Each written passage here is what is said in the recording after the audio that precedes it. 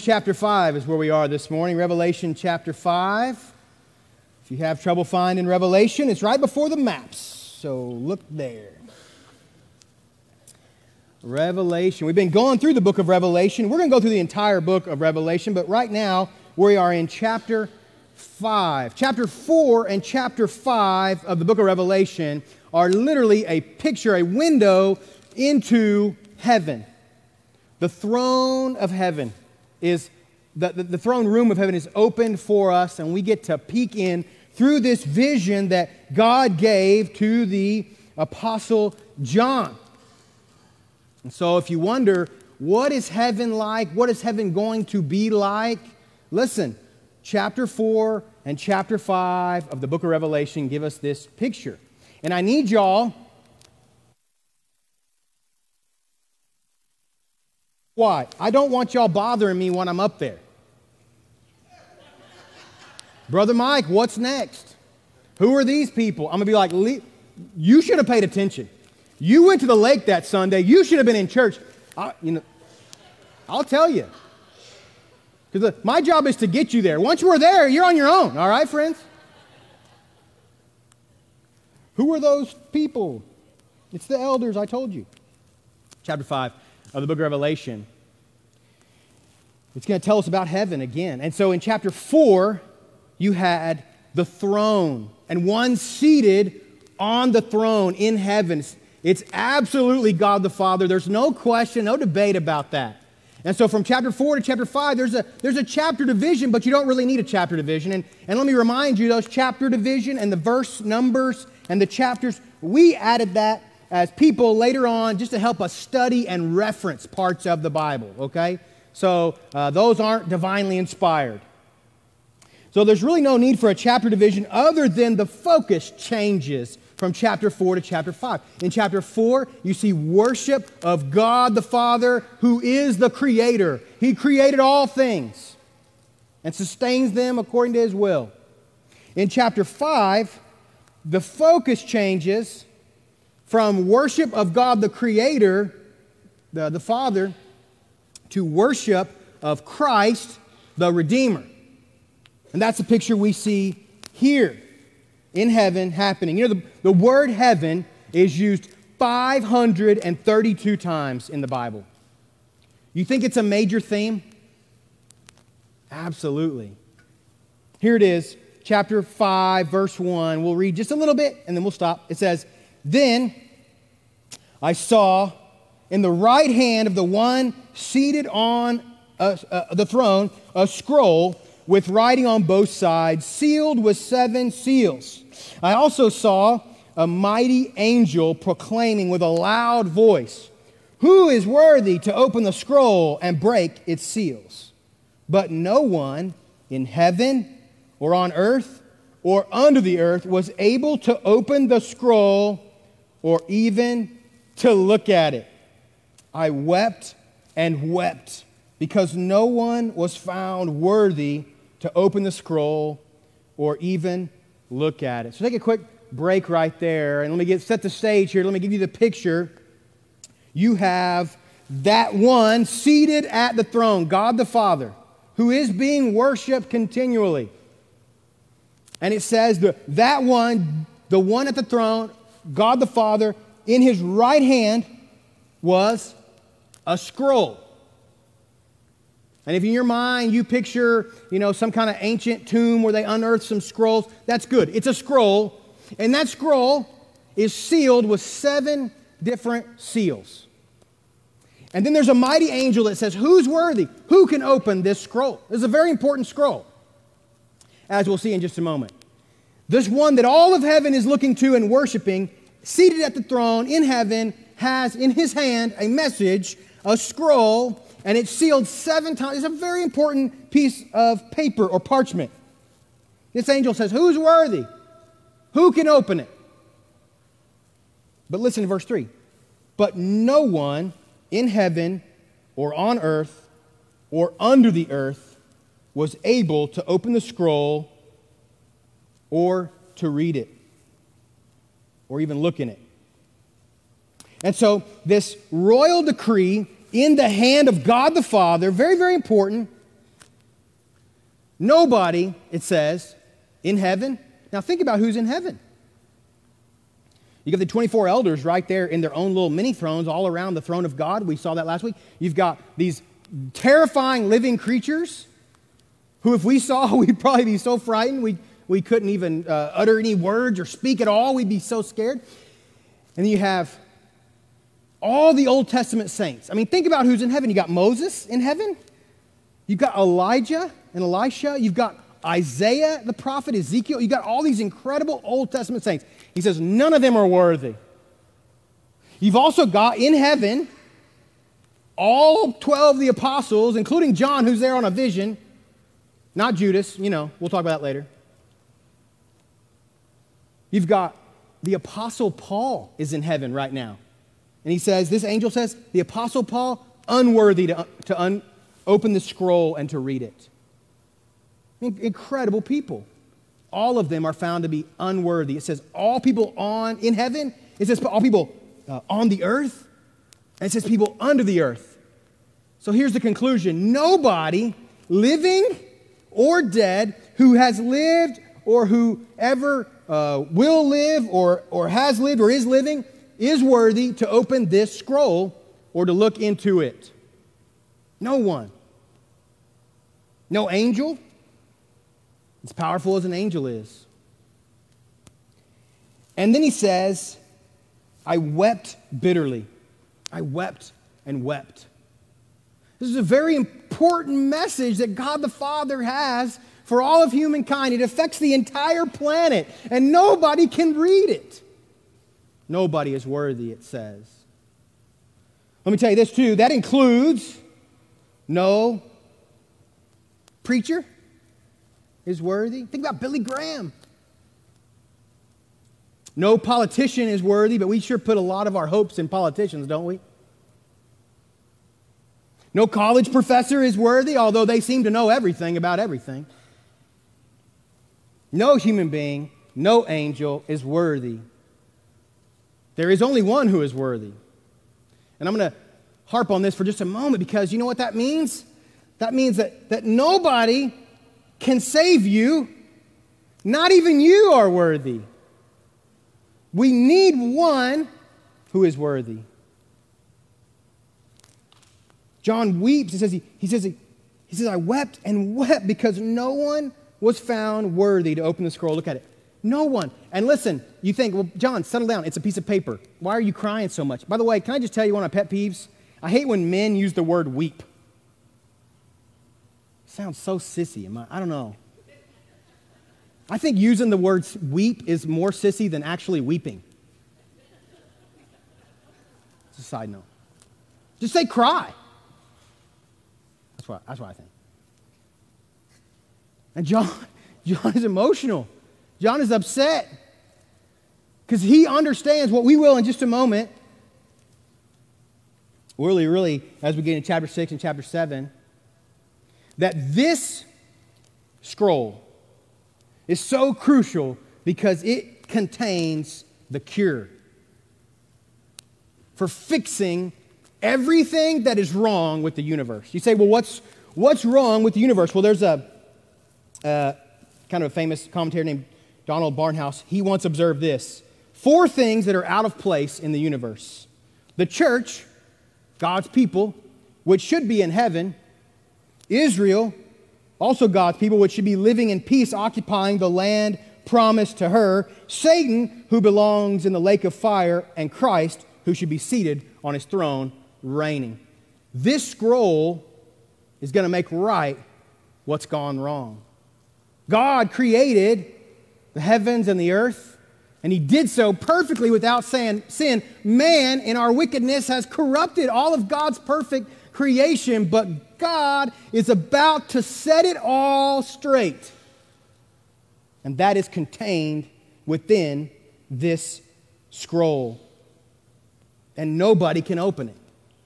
Nobody is worthy to open it. And John, in heaven, witnessing this, he says, no, we gotta find somebody to open it. What are we going to do without this message? We need this. It's from God. It's in his right hand, this important royal decree. What are we going to do? And his response is emotional. He gets upset. He cries. Verse 5, then one of the elders said, stop crying, or do not weep. Look, the Lion from the tribe of Judah, the Root of David, has conquered so that he is able to open the scroll and its 7 seals. He says, look, stop crying.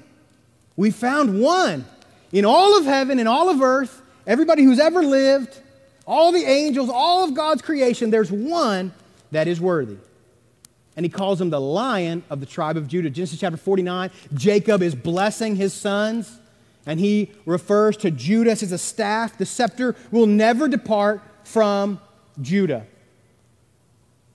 He's called, it says, the Root of David, or the root of Jesse. Isaiah chapter 11 talks about the shoot of David, of Jesse, which will shoot up and rule and reign and conquer. He's the Lion of the tribe of Judah. He's the Root of David. And then we got to, oh man, this is so good. I'm so excited. I got to calm down a little bit. So it's good news. So get this picture. The elder says, stop crying. Look, the Lion of the tribe of Judah. So then, verse 6, then I saw, so he looks, so he says, look, and then John looks, and what does he see? One like a slaughtered lamb standing in the midst of the throne and the 4 living creatures and among the elders. He had 7 horns and 7 eyes, which are the 7 spirits of God sent into all the earth. So this elder says, look, a lion. And when John turns, he sees a lamb. Now, Jesus is referred to as the Lamb of God 31 times in the book of Revelation. It's a big theme in the book of Revelation. And it says he has 7 horns and 7 eyes, which are 7 spirits of God. So if you get kind of, whoa, that kind of sounds wonky. I've never seen a lamb with 7 horns. I've never seen a lamb with 7 eyes. You'd be in the Guinness Book of World Records if you raised one like that, right? People would come from all over. Maybe the National Enquirer in line at the grocery store would picture something like this, but it's kind of outside of our imagination. These 7 horns and the 7 eyes are representative of the Spirit of God, it says, the 7-fold Spirit, the Holy Spirit of God. Now think about that. The horns represent power and authority. That's what horns always mean. Animals that have horns have power and they have authority. 7 eyes, 7 being the number of completion and perfection. That means the Holy Spirit of God sees everything. And it goes out into all the earth. Did you see that? The Holy Spirit of God, therefore, is all-powerful, all-seeing, and all-present. And so, he says, look, a lion, but I saw a lamb. This is it, friends. I don't know if you underline, if you got an app that you're reading your Bible on, you need to double tap this one. If you're reading in a regular Bible, a real Bible like this, then you need to bracket it, underline it, maybe bust out the pink highlighter. You know what I mean? This is an important verse right here. And so he says, I saw one like a slaughtered lamb. He said, look, in verse 5, look, the lion. Then I saw one like a slaughtered lamb. Think about when Jesus is referred to as the Lion of the tribe of Judah and the Lamb of God, what does that say about him? Well, you know, if you think about a lion, lions are strong. Lions are royalty. I mean, they're the king of the jungle, right? That's not just a Disney movie. This is how lions are pictured. They are in charge of things out in the wilderness. They are dangerous. Lions are dangerous. You know that already. You know what lions eat? Whatever they want to eat. The lions in the jungle just roam around like it's the Golden Corral or the Furs cafeteria. They eat whatever they want. I saw a video a while back of a lion, and it had found a baby warthog. This is in Africa. People on safari, they're videoing it. And it's kind of loving on this baby warthog and playing with it and nuzzling it with its nose, you know, and kind of this cute little thing. People are, oh, you can hear them on the safari jeep. Oh, that's so cute. Oh, look at it playing. And then just out of nowhere, home. Lions are not snuggly. They're dangerous. They're fierce. They conquer whatever they want to conquer. And anything that comes against them, they fight it. Then you get the opposite end of the spectrum, the lamb. And you think about a lamb. A lamb is snuggly. A lamb is a pacifist. They will run away from danger. Lambs are soft. Lambs are not dangerous. No one has ever been afraid of a lamb. If you're afraid of a lamb, that means you're softer than lambs are. They're tender. They're gentle. They're safe. They're sacrificial. And let me give you this observation. You know, a lamb can never become a lion. Right? Like a lamb can't go to the gym and hit the bench press, eat some creatine, sharpen its teeth, and become a lion. It's always going to be a lamb. That's it. But a lion can become a lamb.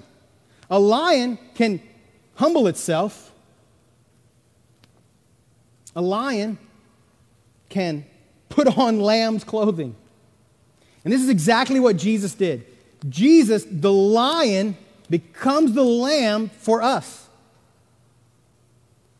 And so when you read in the New Testament, the Gospels particularly, you hear about the lamb. You hear about the gentle, meek, tender heart of God, Jesus Christ, who set aside glory for a moment and put on humanity and was sacrificed for your sins and for my sins. And if you're not careful, you read those Gospels, you might start believing that Jesus is only the lamb. But friends, he is also the lion. He's the lion who became the lamb. Here in the book of Revelation, we're about to see the lion. We're about to see Jesus in all power and authority and glory, and things are going to get fierce here in the book of Revelation.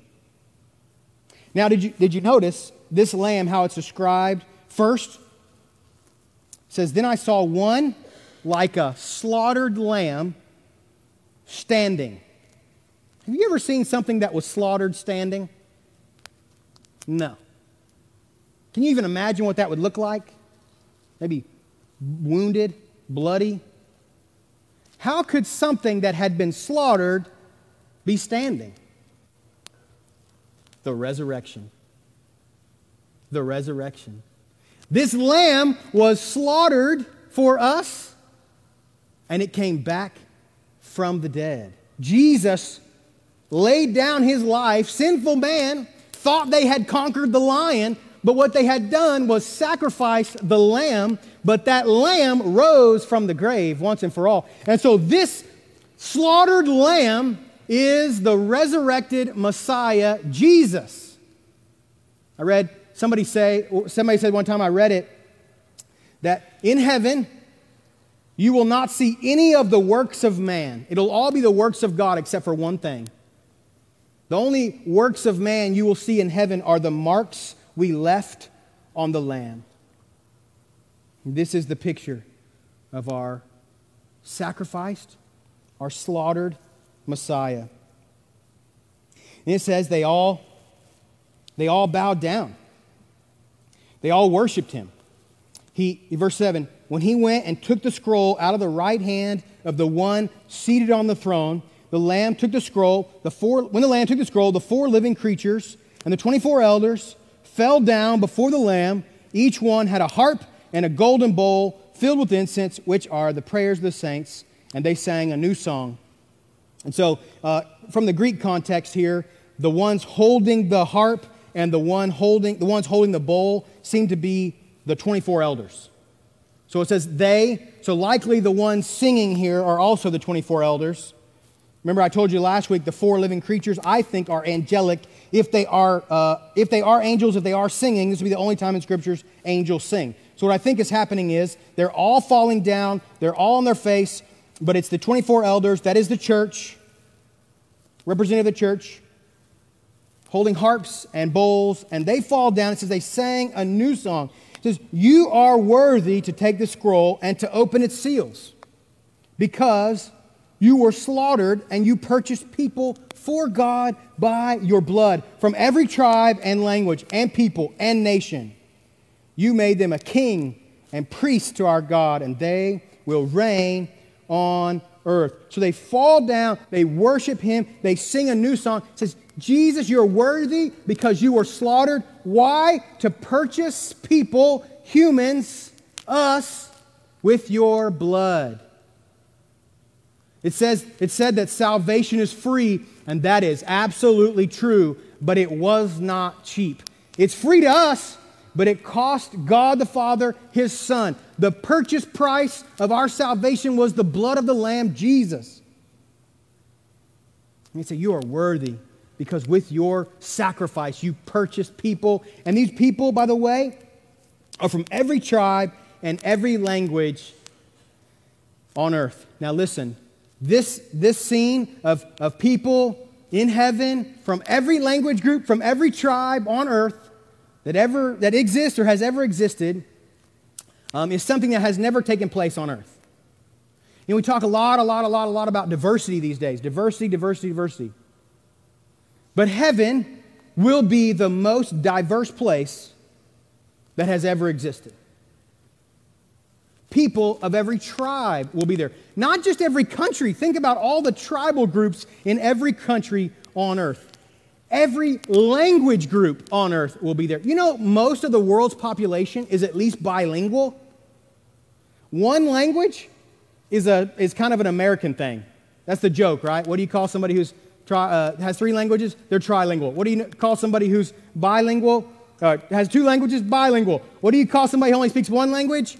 American. We only speak one language, but most of the earth speaks a lot of languages. If you go to India, I knew people in seminary that were from India and from the Middle East and things, and they might speak 6 or 7 languages fluently.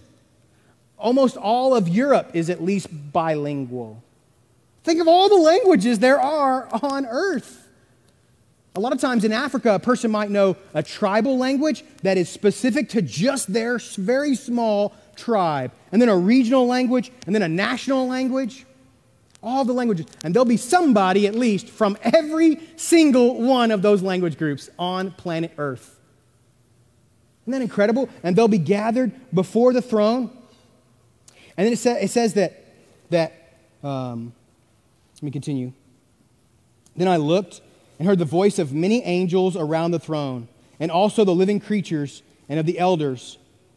Their number was countless, thousands plus thousands of thousands. That's hundreds of thousands. They said with a loud voice, "Worthy is the Lamb who was slaughtered to receive power and riches and wisdom and strength and honor and glory and blessing." I heard every creature in heaven and on earth and under the earth and on the sea and everything in them say. So this is all of creation crying out in all of the world and everything that's existed, never has existed, never will exist. Blessing and honor, glory and power be to the one seated on the throne and to the Lamb forever and ever. The 4 living creatures said, "Amen."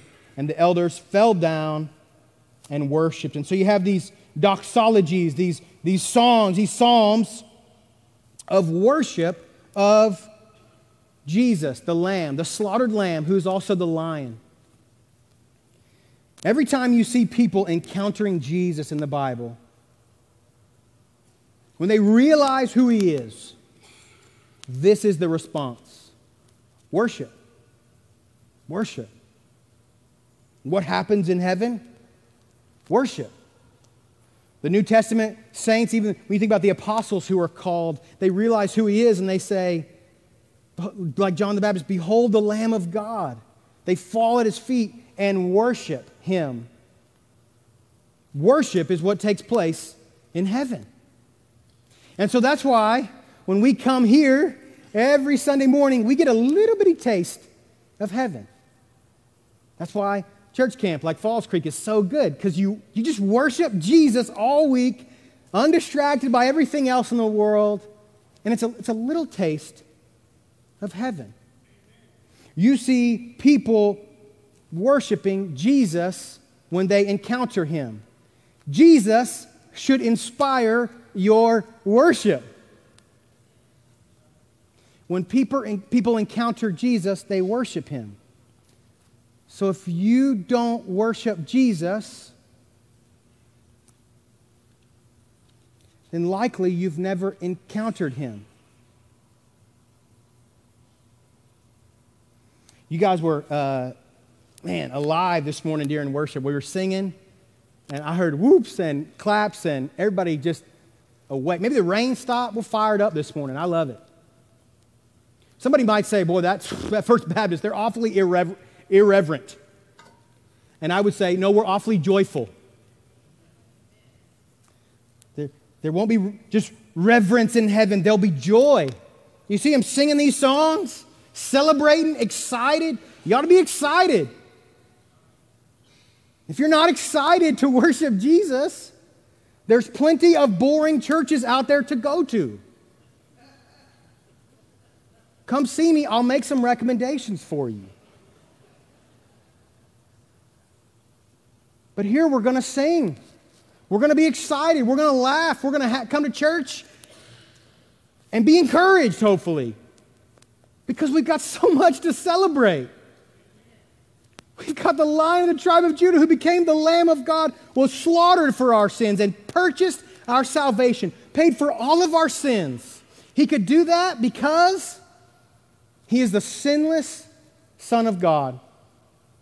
He never sinned. That's why he's worthy. He's never sinned. And also, he's God's Son. And also, he was willing to die.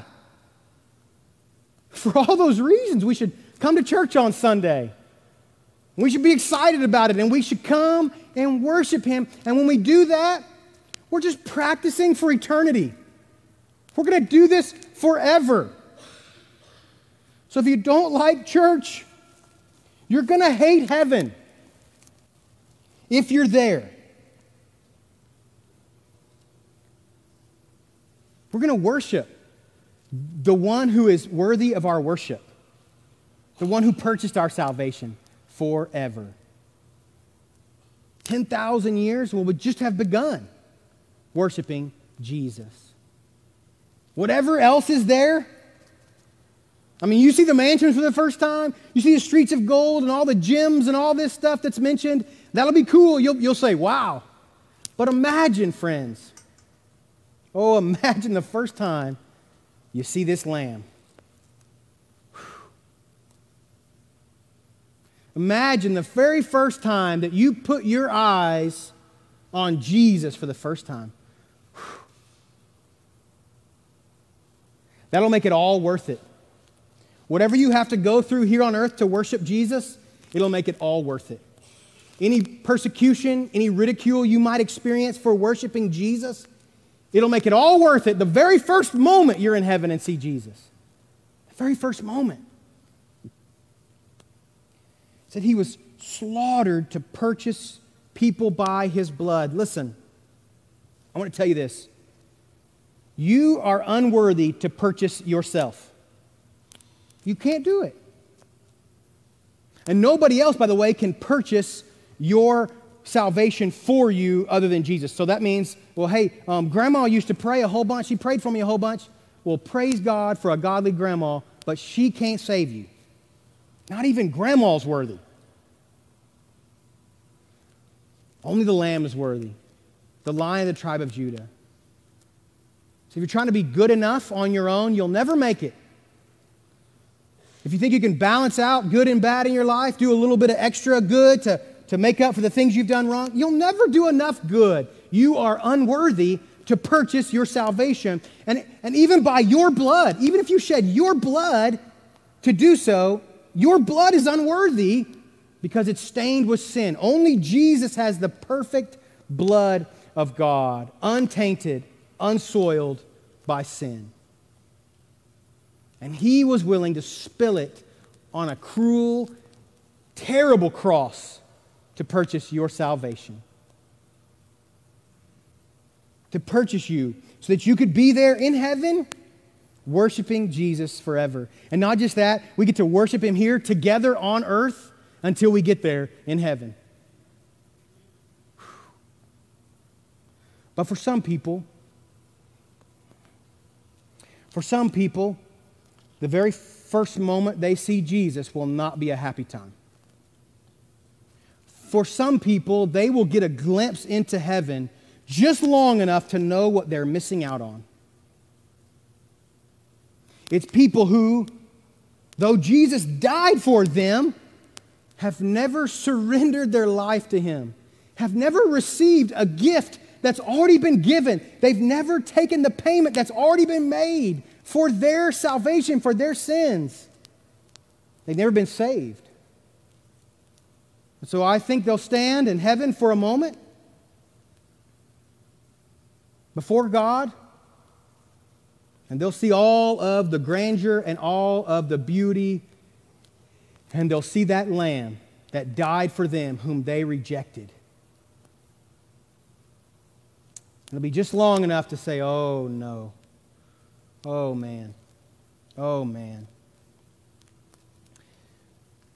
And they'll be sent off to hell, the lake of fire, the Bible calls it, and we'll see that in Revelation, forever.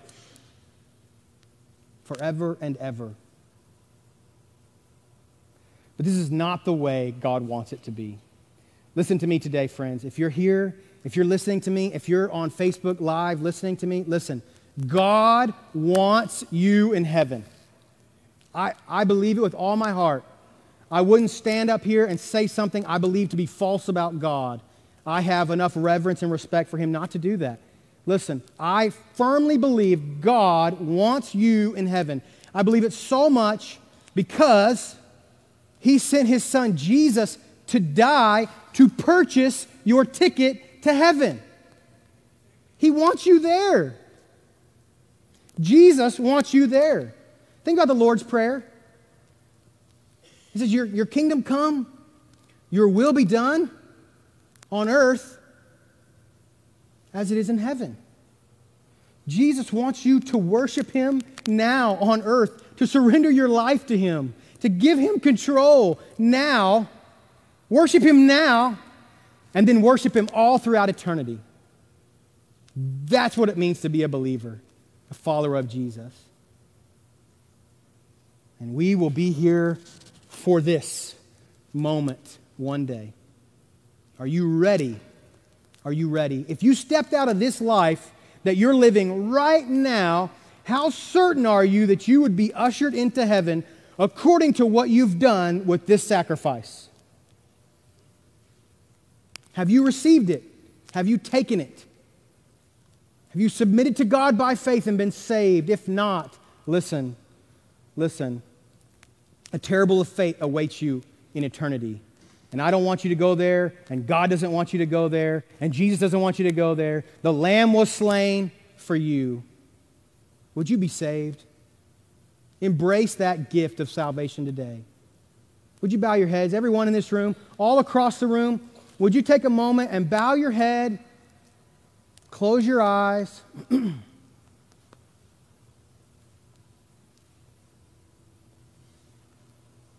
and just focus for a second. Focus for a minute in your mind on that slaughtered lamb.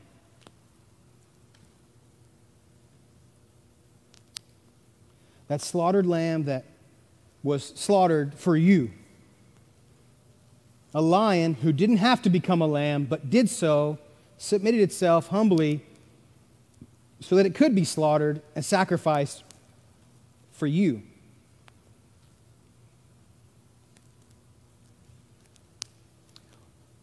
The moment you see that lamb in heaven, the day you die, what will your first thought be? I hope, listen, I hope, if you can hear me today, I hope it's not regret. I hope it's not, man, I wish, oh man, I was wrong, I wish I'd just gotten saved. I wish I would just given my life. I don't know why I thought it. All my excuses seem so foolish now. Oh no, what have I done? I hope the first thought is for you, That's my Jesus. That's my Jesus. He gave his life for me. I gave my life to him, and I worshiped him on earth, and I'm going to worship him forever. That is my Jesus.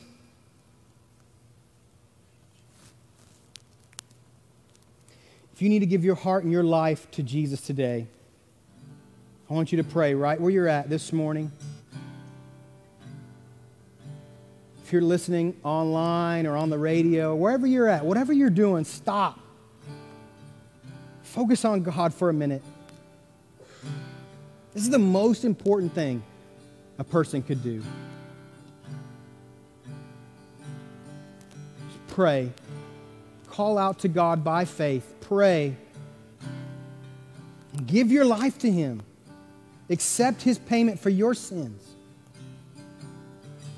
Ask him into your heart. And then commit your life to him.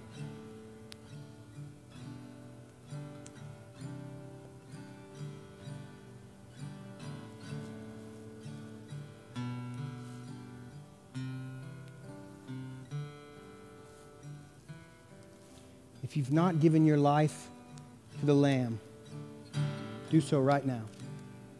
Do so right now. Lord, I come, I confess, bowing here, I find rest. Without you, I fall apart. You're the one that guides my heart.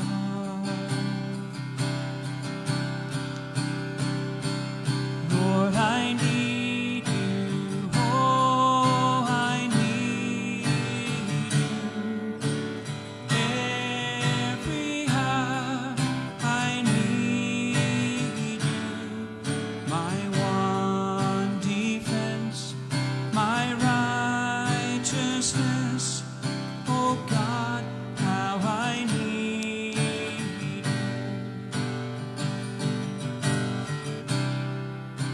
Here in just a moment, we're going to stand.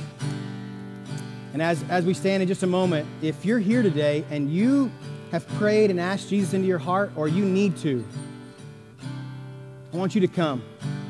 I want you to come talk to me, or Logan or Tracy, who'll be down here with me. And if you need help, if you've got a question that you need answered, we want to help you with that decision today to follow Jesus. If you've prayed where you're sitting today and you've asked Jesus into your heart for the very first time, or you've meant it for the very first time, I want you to come. When we stand, you come and make that public today, and we'll get your baptism scheduled, and we'll start helping you walking with Jesus, worshiping Jesus in your life. Maybe you've been putting off a decision you need to make for God. Maybe that's joining our church, becoming a member of First Baptist Church. God has brought you here. He wants you to be involved. He wants you to be plugged in. You need to put down roots and make it official. He's laid that on your heart. I want you to come here in just a moment when we stand. All right, let's stand this morning. We'll stand and we'll begin to sing when you come. When sin runs deep, your grace is more. Where grace is found is where you are. And where you are, Lord, I am free. Holiness is Christ in me. Lord, I need you. Oh, What's your name? I need Reagan, nice to meet you. Every hour I need you. My one defense, my righteousness. Oh God, how I need you. So teach my song to rise to you. When temptation comes my way, when I cannot stand, I'll fall on you. Jesus, you're my hope and stay. And when I cannot stand, I'll fall on you. Jesus, you're my hope and stay. Lord, I need you. Oh, I need you. Every hour I need you. My one defense, my righteousness. Oh God, how I need you. Lord, I need you. Oh, I need you. Every hour I need you. My one defense, my righteousness. Oh God, how I need you. You're my one defense, my righteousness. Oh God, how I need you. Be seated, church.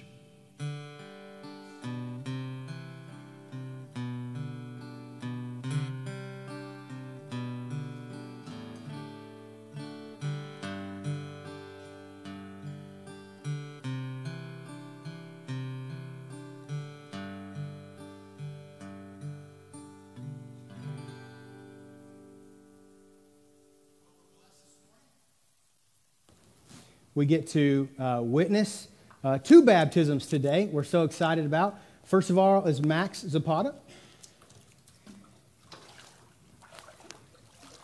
And Max came forward a few weeks ago. He and I had been chatting about his desire, he and his wife, to join our church and become members here. He grew up in a different faith tradition that don't baptize as believers, and so we talked about that. He prayed about that for a few weeks and made his own decision to be baptized and join First Baptist Church, and we're very excited about that. Aren't we, church? Absolutely. Max, have you asked Jesus Christ to be your Lord and Savior? Yes. Upon that profession of faith in Jesus Christ, who is now your Lord and Savior, I baptize you, my brother, in the name of the Father, the Son, and the Holy Spirit. Buried with Christ in baptism, raised to walk in the newness of life. Amen.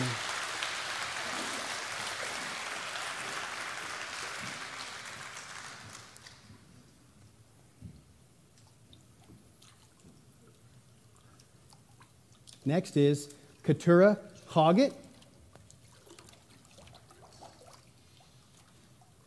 Keturah also made a profession of faith in Jesus earlier on in life, but just was never able to be baptized, never had the opportunity to follow through in baptism.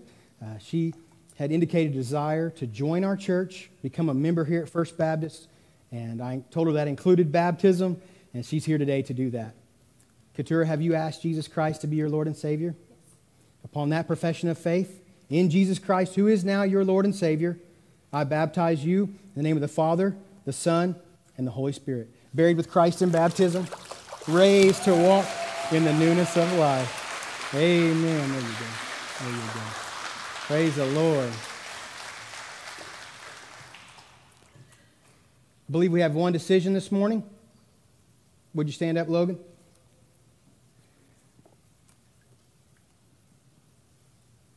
Go ahead. All right. This is my friend Reagan Martin. Reagan called me yesterday. We've never met before. She gave me a call. We had a mutual friend. And she's actually looking for a job. That's why she called. And we just got to talking. And I invited her to church. And guess what? She woke up and came to church this morning. Amen? Amen. Yeah.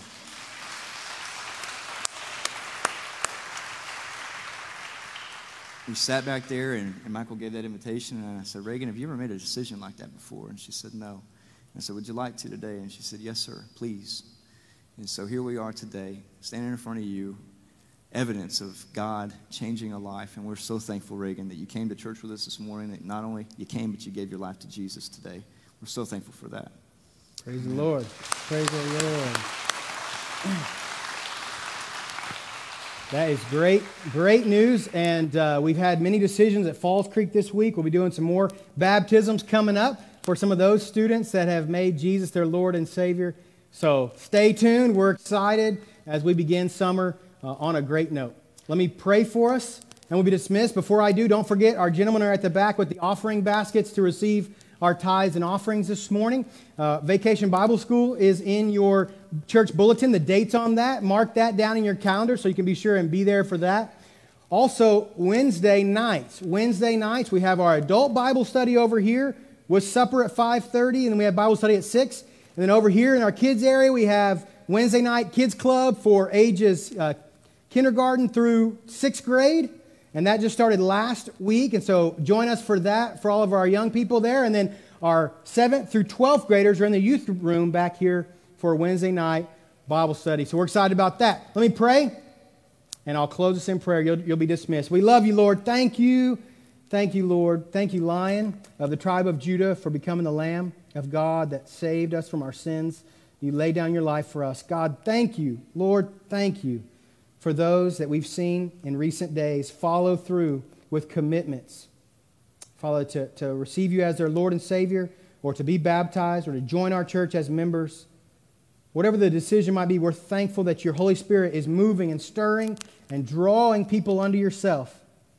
God, please continue to do that here at First Baptist Church. God, I pray for each one that's here today and those watching online. Father, I pray you'd speak loudly and clearly to our hearts through your word that we've heard today. Convict us of areas of sin. Encourage us and strengthen us with your word. We love you and pray this in your wonderful name. Amen.